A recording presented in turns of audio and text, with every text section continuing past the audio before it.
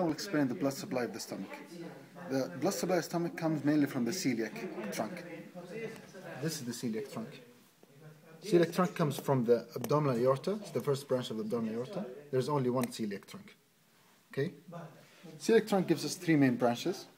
Gives us the left gastric, and common hepatic, and splenic. The left gastric goes direct to the stomach. The common hepatic gives us the right gastric, and the common hepatic gives us gastroduodenal, which gives us right gastroepiploic from below. Left gastroepiploic comes from the splenic, and by that we finish the blood supply of the stomach. There's also something called the short gastric artery, comes from the back. Okay? After that we move to the abdomen.